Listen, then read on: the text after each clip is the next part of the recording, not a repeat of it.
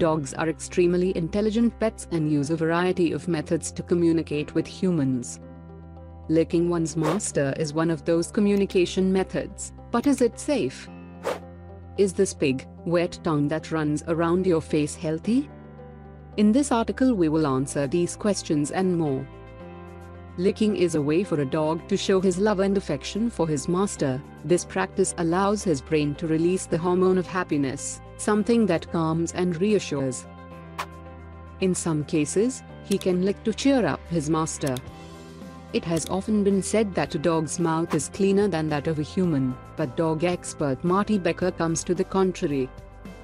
He says it's enough to watch his dog and see where he puts his nose and mouth to realize that the dog's mouth can be a nest of bacteria. Indeed, dogs lick their own genitals, sniff the waste of other animals and suck their vapors. As a result, they can carry bacteria or parasites that can, through contact, trigger periodic epidemics in humans. Examples of diseases transmitted by dogs. Ringworm infection.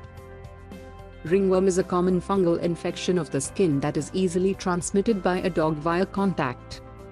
This disease causes a scaly rash that can appear as round, red spots on the skin. Other symptoms may appear such as hair loss or flaking on the scalp, itching and blister-like lesions. Methicillin-resistant Staphylococcus aureus MRSA. It is a bacterial infection that causes mild skin infections, such as boils or pimples, or serious infections such as pneumonia or bacteremia. This disease is spread through skin-to-skin contact. Dogs can carry this bacteria with very little impact on their own health. Another type of this infection can manifest itself as in the photo through the appearance of a boil or abscess filled with pus. The area is usually tender or painful and can be red and swollen.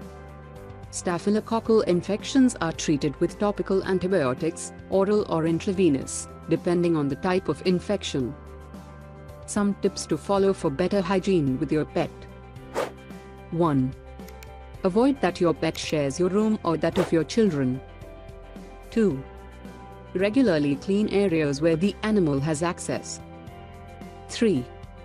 Avoid having your dog lick your face. 4. Wash your hands with soap and water after touching an animal. 5. Do not neglect collecting your dog's droppings on the street.